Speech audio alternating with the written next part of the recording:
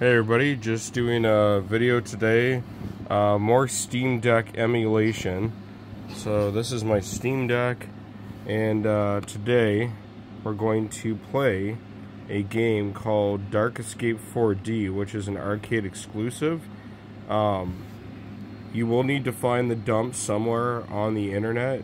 I can't tell you where to find it for legal reasons, and the dump does come with this exe file, which is basically, as you can see, a PlayStation 3 emulator.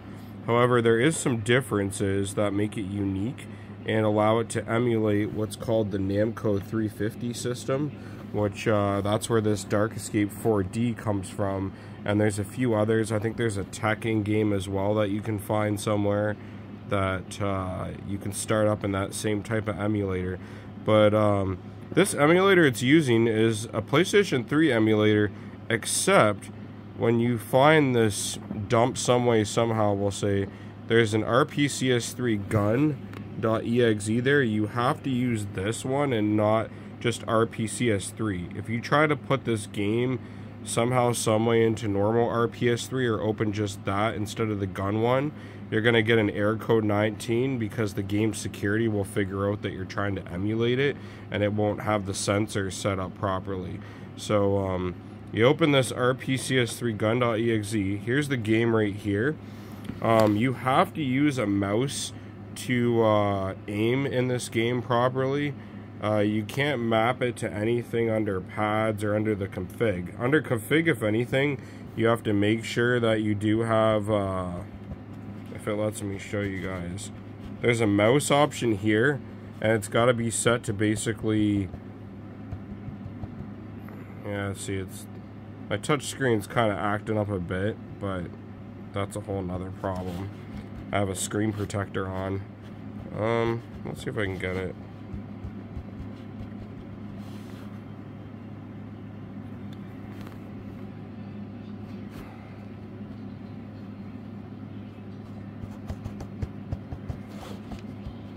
To this particular Steam Deck, the touch screen's perfectly fine, but I've installed a tempered glass protector, and unfortunately it's a little thick, so it is causing some touchscreen issues. But as you can see, I got the mouse handler set to basic. That has to be turned on for this game to work properly, and you have to have a working mouse some way, somehow. Now, we're in luck with the Steam Deck. As you can see, the Steam Deck does have a mouse pad here and a mouse pointer. So this is what you're going to be using to aim at the zombies basically before you kill them in the game.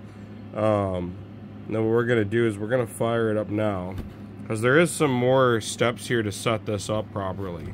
Now, as far as how playable this is on the Steam Deck, this particular Steam Deck is overclocked, so as you can see, the CPU is running a bit higher right now than stock. But this is still playable even on a stock Steam Deck. I didn't really run into many issues with it, just a little bit of audio stuttering at times, that's it. When it's overclocked and undervolted, I don't really get any audio stuttering at all. So great experience, but even on a stock one, this is still definitely playable on the Steam Deck using the proper files that you have to find somewhere. So I'm going to add some credits. Now, I'm going to show you guys one thing. So, the way that this game works with the mouse pointer is when you find this game somewhere, somehow, with the exe and everything, it has certain calibration settings that aren't going to carry to your device. So when you go to play the game, I'll just show you guys right now. You're going to have to do what's called a gun calibration, and it's probably going to give you a sensor error after. So you're probably going to have to restart this program after you set it up for the first time. But what's happening with a lot of people is, so they'll get this game, right? And then they go to move the gun basically to select things. And as you can see, like, mine's a bit sensitive, but it covers all the screen. Some people are getting stuck in like certain spots, or they can only use like half that screen basically. And what you got to do is get into the config menu, which is there, and there's an IO test button. So you have to hit that basically. So you hit IO test, and when you go to IO test, there's a thing that says gun calibration at the bottom. Now you have to hit the letter G some way, somehow. On my Steam Deck, I was able to connect a keyboard and hit the letter G, or you can use an emulator called Joy to Key and map one of these buttons to the letter G. But you go IO test, hit G, and then what it's going to do is it's going to have you point the gun at various parts of the screen using the pointer here, and it does a gun calibration, and then it saves. And you will see a sensor error after. I'm going to try and exit now. I don't think it's going to show the sensor error now, but you're going to get a sensor error after, so you're going to have to close and reopen this after you calibrate your touchpad on the screen, basically. If you don't do that, then chances are when you open up this dump, wherever you find it some way, somehow, your gun's probably going to stay in the middle of the screen, or it might even stay in the top, and you won't be able to play the game properly. There's the sensor error I was referring to. So all we're simply going to do is close it down quick. I probably should have just done the gun calibration, but I don't have it mapped to the letter G right now to show you guys. But we're just going to open it back up. There it goes.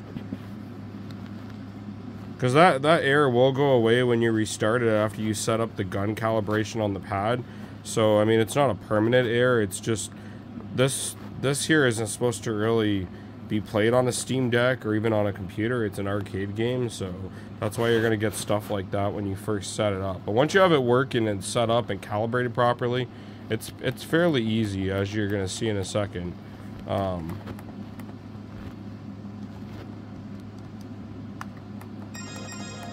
we're going to give it some credits, and it should let me start.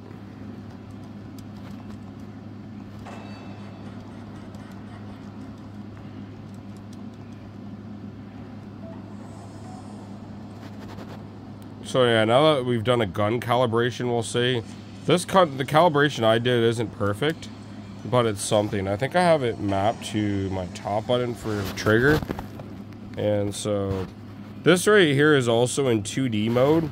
I think mine's mapped to the top button to change it between. Actually, yeah, it's not letting me do it now. But one of these buttons up here I mapped to go between 4D and 2D. You want to keep it in 2D mode, that way you can see it. And as you can see, it looks great, sounds great. Fascinating, aren't they? Now take your weapon.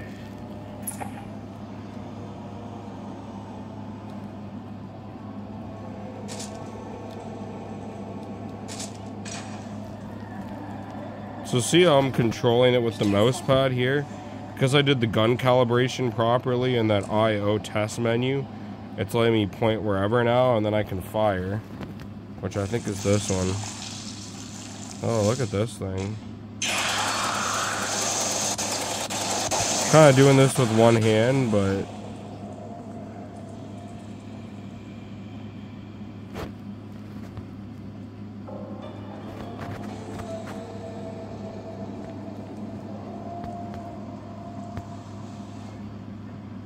this game itself can be actually scary to some people. Me, myself, I haven't had any issues with it. I've been playing it for years. But it's definitely one of my favorites. Once I figured out how to get it going on the Steam Deck, I was really happy myself. It didn't really need a whole ton of setup. Besides, as I mentioned, that IO test menu and that gun calibration that you have to do.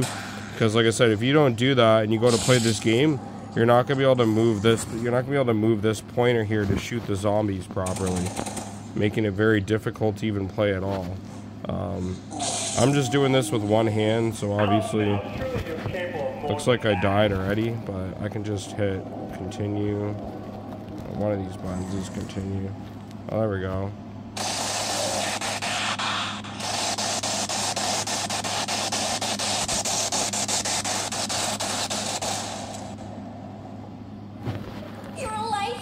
Getting pretty good FPS on it. I'm sitting around 30.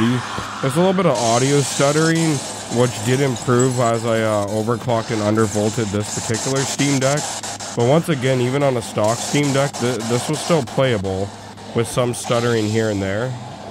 Definitely expected. I mean, you're trying to run an arcade game on a compact device, basically. So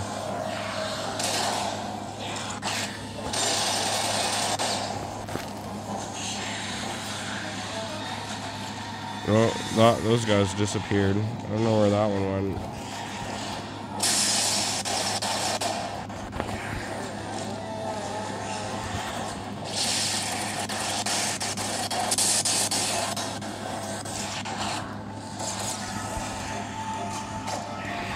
There you have it, folks, though.